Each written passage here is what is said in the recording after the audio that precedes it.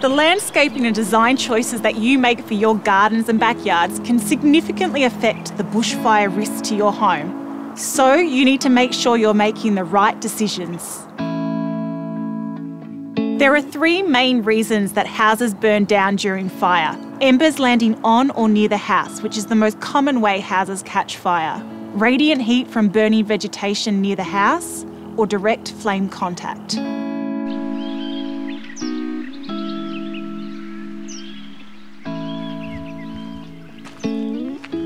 Start by creating defendable space. You should have an inner zone immediately around your house where you reduce, remove or rearrange vegetation. This can limit the impacts of radiant heat and direct flame contact. It would normally be about 10 metres out from the house. You should also have an outer zone where vegetation is managed to a more moderate level.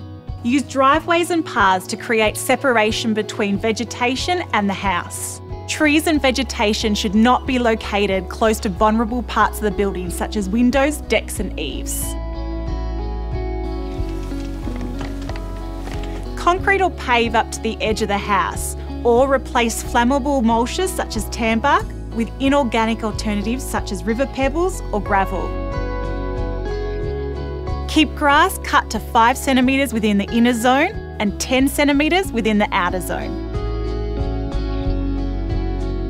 Locate shrubs away from trees. Shrubs and surface vegetation can act as a ladder fuel to carry fire up into the trees. To limit a fire's ability to spread, clump trees together so they don't form a continuous canopy, and keep garden beds separated. Both can be achieved by clever placement of gravel paths or mown grass, elements in any good garden design.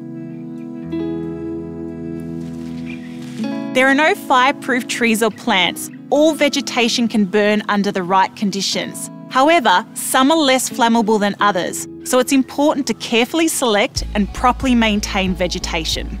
Avoid trees with loose ribbon or stringy bark that could shower your house with embers during a fire. Locating trees a safe distance from the house will reduce the chance of limbs falling and damaging the structure. If this happens, embers could get inside and set fire to your home.